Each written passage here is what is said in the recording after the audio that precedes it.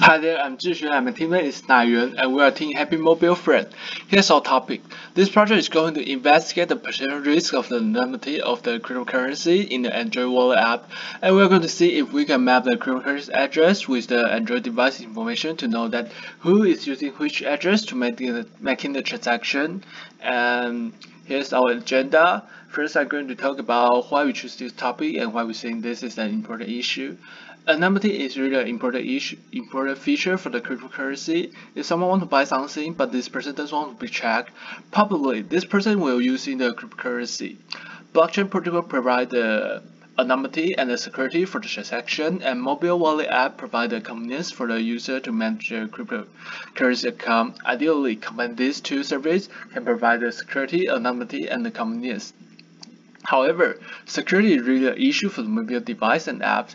In the Android platform, device vendor can customize Android operating system on their product, but it is unlikely that vendors will keep update Android operations on each of their products. Android app has same issue. Some memory accounts will not be patched since that the business decision or some of the memory comes from the bad implementation.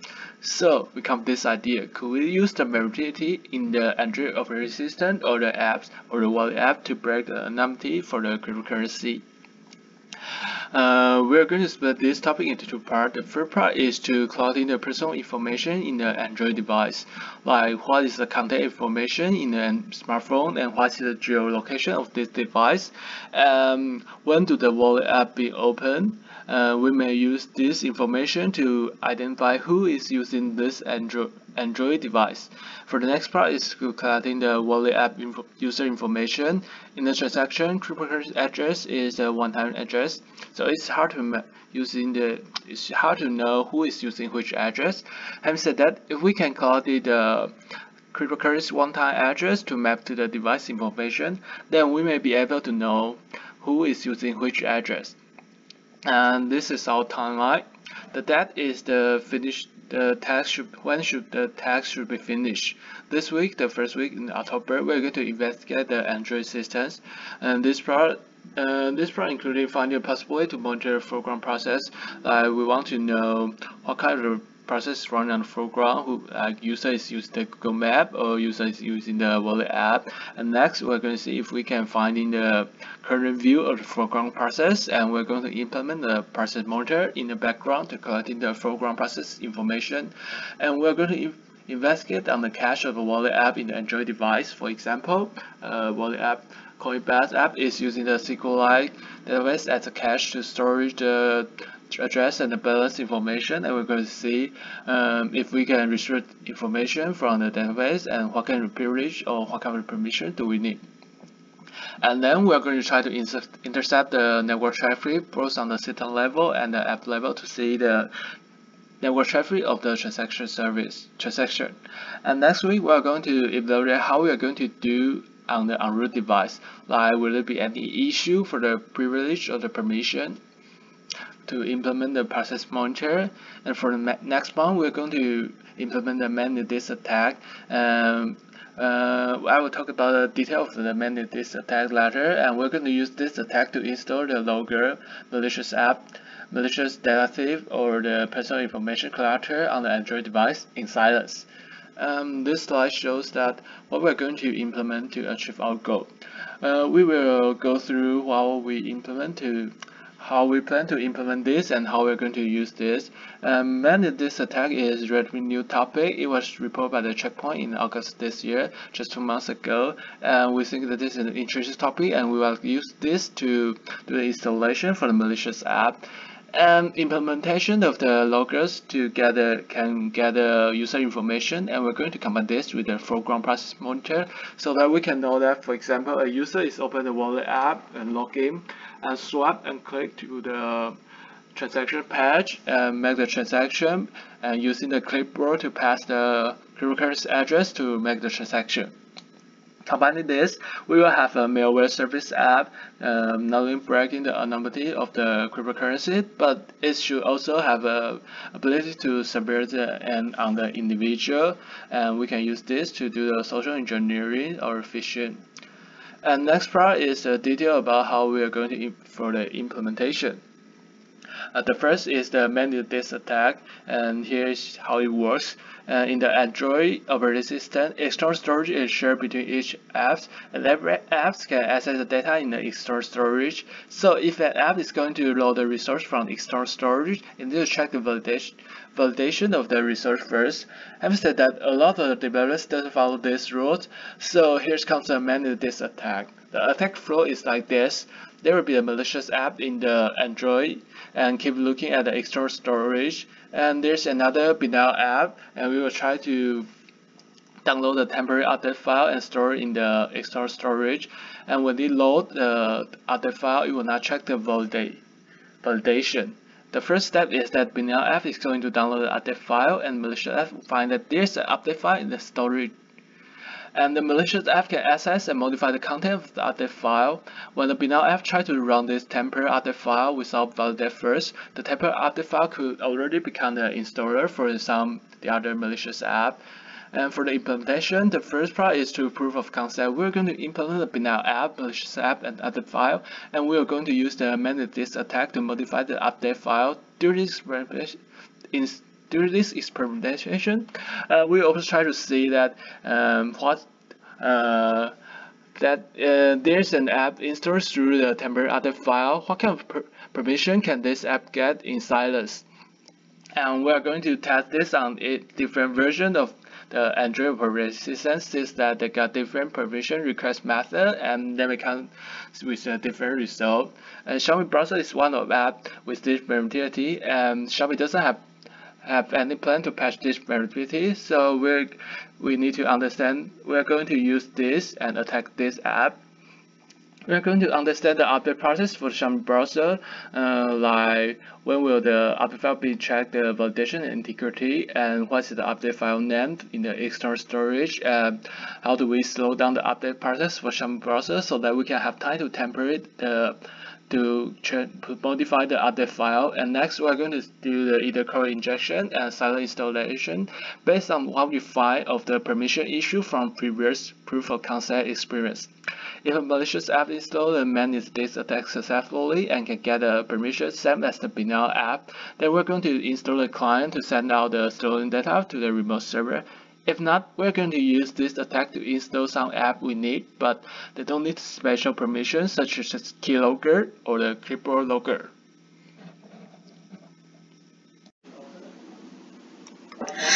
Hi, I'm Nayuan Hu. I'm going to talk about the network capture part in our project. The main idea of this part is to capture all the traffic from the user's phone and then try to identify the traffic of Wallet's app. Then, from those traffic of Wallet's app, we may obtain private information such as user's wallet's address. So, the first step is to capture network traffic. There are apps like Wireshark and TCP Dump in Google Play, and we plan to directly use them for experiments. But first, we need to check if they support to run in background, because our capture process should be in background. In the later stage of this project, we may implement this feature on our own, because this feature should be integrated into our malicious app. The second part is about identifying wallet traffic.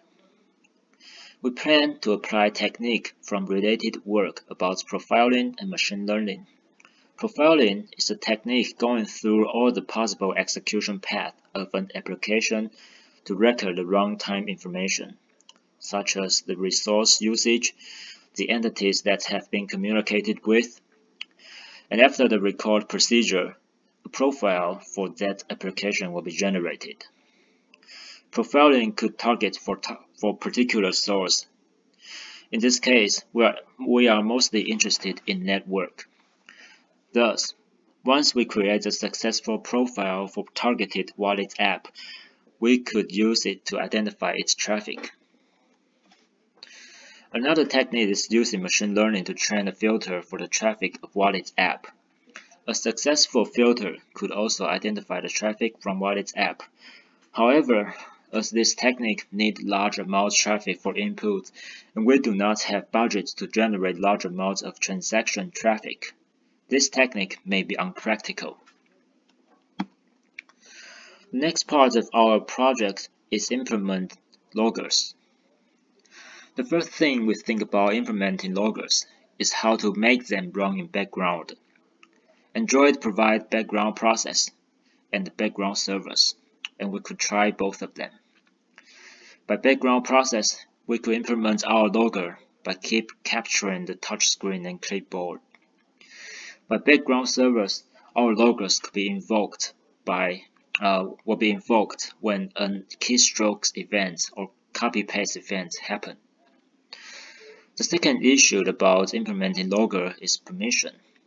Luckily, it seems that every app could access users' clipboard without permission.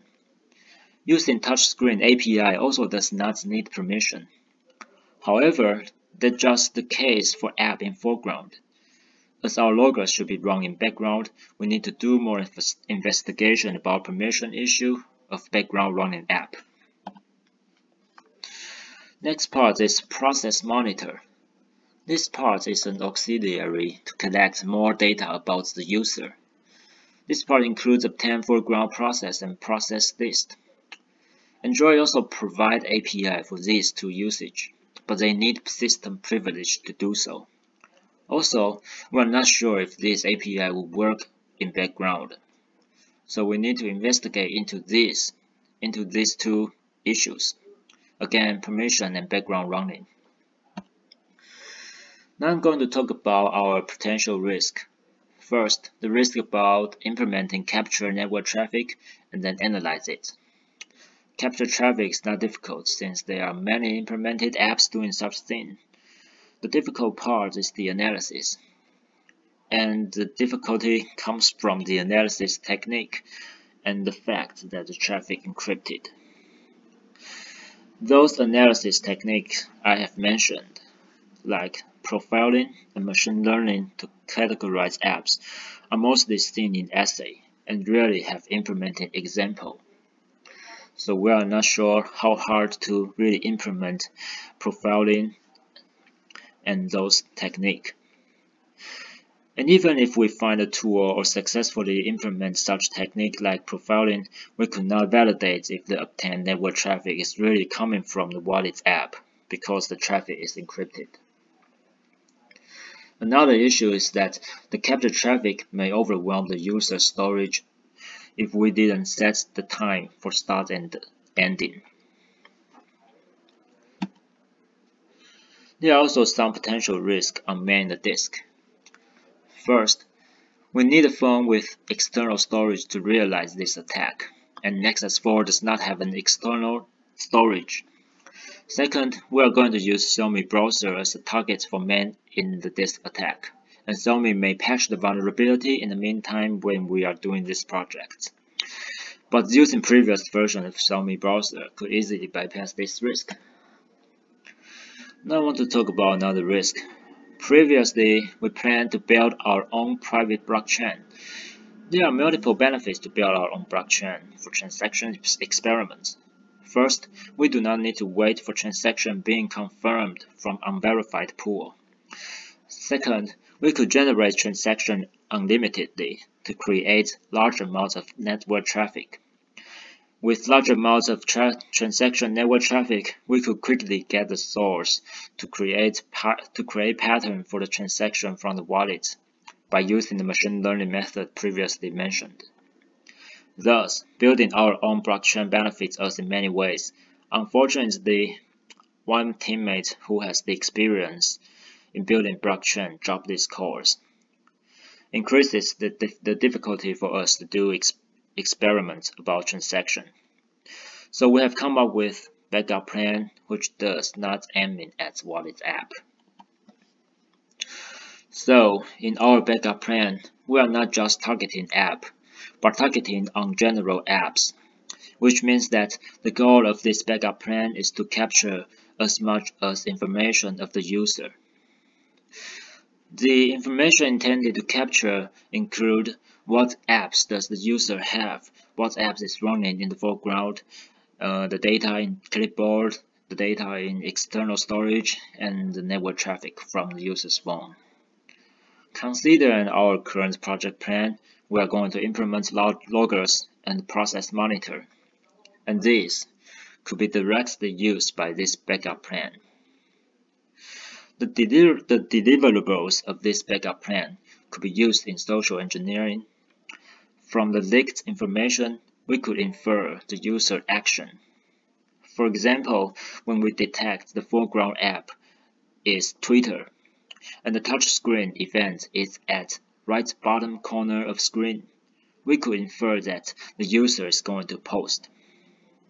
Thus, this backup plan is a feasible plan because of its similarity to our current project plan, and it could also generate meaningful deliverables. This is our plan. This is our project plan. We're Team Happy Mobile Friend. Thank you.